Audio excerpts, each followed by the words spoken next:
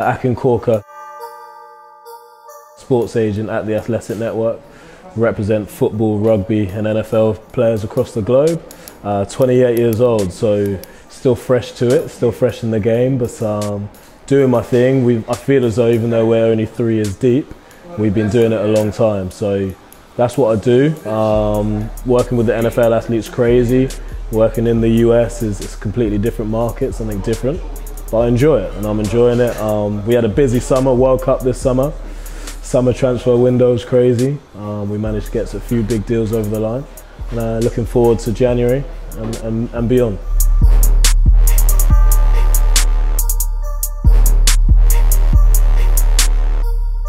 Making the transition from a semi-pro rugby player to a sports agent was difficult for me. That's all I wanted to do from early on, was play professional sport, whether it was football, rugby. I wanted to be that guy that people looked at, and I loved everything about it, the boots, the kit, the time you spend with your teammates. But making that transition after I got injured was for me a blessing in disguise, because it meant that instead of being a player, I was representing the guys and I knew exactly what they wanted because I'd been one, which as an agent is 80% of the battle, is understanding your player, knowing what he or she wants, when they want it and why as well. So for me, even though it's tough at the beginning, as I made the transition and got a little bit more comfortable, it was fine. And you know, now I'm in the thick of it and I can't even remember what it was like to be a player. I'm happy I'm not getting cold and muddy anymore. I can keep the I can keep the Gucci's fresh, keep the haircut fresh and just do my thing. So the biggest thing that sets me apart from other agents in the game is my attention to detail. I'm up against agents that have been in the game 15, 20 years. So for me, my agency being young, we have to do more in a smaller space of time than guys who are already far more established than me. And the only way I can do that is by attention to detail, which is looking at the market, understanding, trying to forecast trends. So not sit back and wait for things to happen, but have a look at what's going to happen at the end of this season. Where should we be at? What are players wanting from their agents? The big things, you know. It's not just about boots anymore and getting your players a big deal. Anyone can do that. Now it's about what do you add to their lives off of the pitch as well. The marketing aspect has become huge, so we place a huge amount of emphasis on sponsorships and making sure that we're partnering our players with the best brands on the globe, full stop. So if you're talking about what separates me, it's just that hunger and desire to forecast trends and not be reacting to what's already happening. I want to be that guy setting the pace and having people look at me as a trendsetter.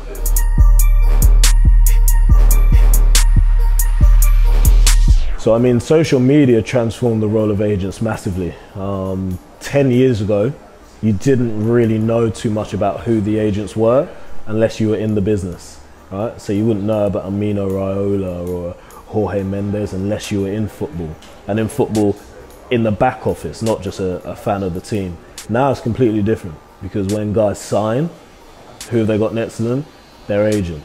You know, when something doesn't go right and you see quotes from the newspapers about an agent trying to move his player, it's on Twitter, it's on Instagram, it's on Snapchat in a heartbeat. So it's made us a lot more vocal. It's given us power as agents to have leverage in terms of having personalities and profiles of our own, which is something I pride myself on. But at the same time, it's been not a negative, but it's difficult because people now look at agents as, you know, you've seen shows like BALRs, for example, which kind of glamorizes the lives that we live, and people expect it to be that 24/7 when it's not. There's a lot of late nights, there's a lot of in the office, leaving at 1 AM. I haven't been on a yacht party yet, so I'm missing out, I'm doing something wrong. But yeah, it's a blessing and a curse, social media for me. I try and give people an insight into something different. Like I said, young agent from London, inner city London, with my own business, my own agency. That's a massive point of difference that I know other agents in a room don't have, and that's what I try and bring to the table.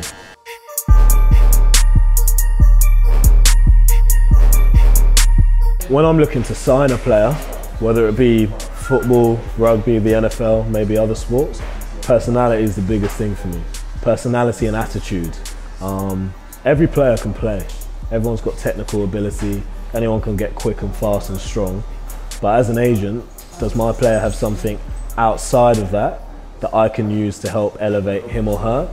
That's really the most important thing for me. It's, you know, something that's been lost across a lot of agents because we make so much money, or you can make so much money off of one deal, that sometimes the focus is on getting a player who can simply play so that you can get a big deal, get a good chunk of commission and do your thing. But for me, I'd rather go the other way. I'd rather get 10 players who are up and coming but who have unbelievable personalities, who are personable, engage with fans, dress well, have interests outside of their sports, than have one player who's amazing on the pitch but doesn't do anything off of it.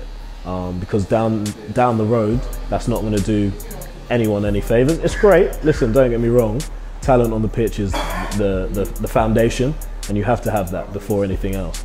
But if that's the only string to your bow, you're going to get lost in the sauce these days, because you've got athletes across the board bringing out perfumes, opening hotels, you know, having collaborations outside of sport that we haven't seen before, being mentioned in songs and so on and so forth. So now it's about, right, making sure you've got as many strings to your bow as possible. So for me, that's what I look for in my players, just making sure that you're versatile and dynamic, and you have a bit about you, because then I've got something to work with.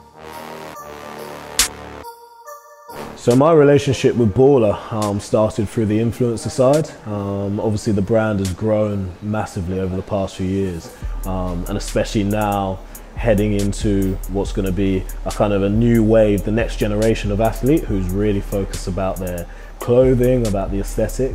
BALR's right at the forefront of all of that. So for me, it made sense to touch base with you guys, find out where's the synergy, what can we do together. The athletes that I represent are some of the best in the world in terms of, like I said, not just their on-pitch ability, but also what they do off the field. And BALR's all about that, you know, aligning with high quality talent in terms of what they do and their day-to-day job as a footballer or whatever it might be, but also having a bit about you off of the pitch. So yeah, it made sense. The collaboration's been great so far. We've done some really cool things. I'm going to be out in Ibiza soon, so you're going to see me on the yacht doing my thing. Beard will be glistening, but no, it's been great so far. So my favourite sneaker right now, and it's a bit cliched because everyone's into the NBA, everyone talks about MJ, but I got sent a care package not too long ago by a good friend of mine who works at Jordan headquarters, and she sent me some 11 lows, Derek Jeter suede bad boys that I've worn once, maybe twice. I don't think I'll wear them more than that, but US release only. So I know I'm not going to see anyone rocking them here in Europe, or certainly not in London. But they're crazy, man. I mean, comfort-wise, they're up there, and obviously MJ symbolises so much more than just a pair of shoes. Was he the best, or is he the best? I don't know. I think LeBron probably takes that mantle, but he's the most iconic without a shadow of a doubt. And so to have his shoes on your feet and to have those limited edition Derek Jeters, yeah, it means a lot to me, man. So my favourite BALR item is for sure the backpack. You know, for me, not just even heading into meetings and my work life, but outside of that, socialising, it looks so sleek, it looks smooth. The way the sunlight hits, it's crazy. The panelling, all of that. You guys have sent me a few of them as well. I've got a few in the house, so you know, I've got one to rock, one to stock. But that's for sure my favourite. Big, roomy as well. Wipe my laptop in there, a couple chargers, some headphones, and I'm good to go. So that's my favourite item for sure. What's happening, guys? Akin at the Athletic Network here. Appreciate you watching BALR IGTV. Catch you on the flip side.